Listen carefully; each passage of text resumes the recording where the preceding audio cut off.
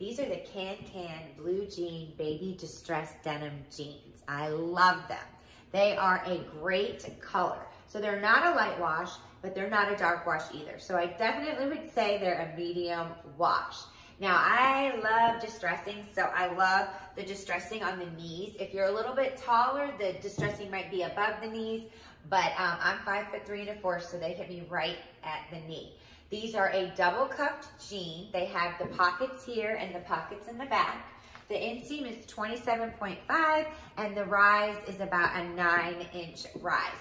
I do feel like it's a medium to high rise. My belly button is right here and the top of my jeans are hitting here. So I feel like they're comfortable and I feel like they really are flattering on.